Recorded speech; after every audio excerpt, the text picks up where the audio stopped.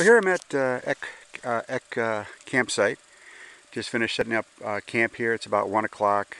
Took my, I didn't rush. I've been messing with stuff for a while. Only about maybe a mile paddle from the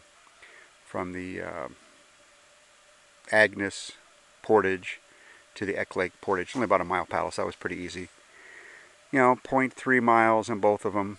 Not really hard portages. Did the double carry though, which I think is really going to make my life a lot better. I'm feeling much better in my hips. Anyway, this is a tent set up really taut. We were supposed to get some rain. Not seeing it yet. We'll see what happens. But then the only thing about this campsite is we have another super genius setting up the bear pole. Because right over here, right next to the tent, is the bear pole again. Bear pole, tent. Bear pole, tent. Okay, well, we have some super geniuses. The super genius who set up this campsite must have also set up the campsite at Quarterline. It wouldn't have been that hard to have put the bear pole, say, near the bathroom, which you'd have it not near your tent, or maybe a little further down the trail. But anyway, it is a pretty sight. More notices to campers here to get rid of your fish guts properly.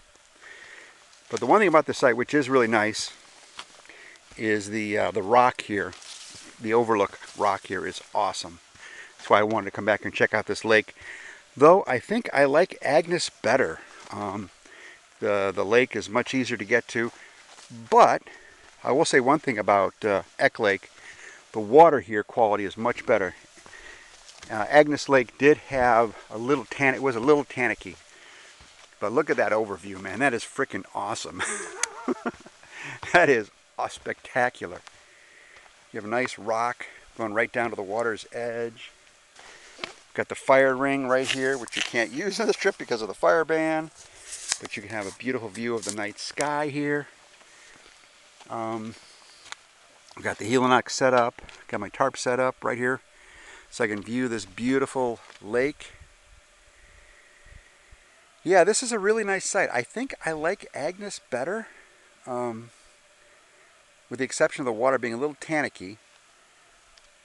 The rock beach is a little bit nicer, a little more accessible, and the location for the tent pad gives you a much better view of the lake. But all in all, this is still a pretty nice site. I think maybe this is my second favorite lake here here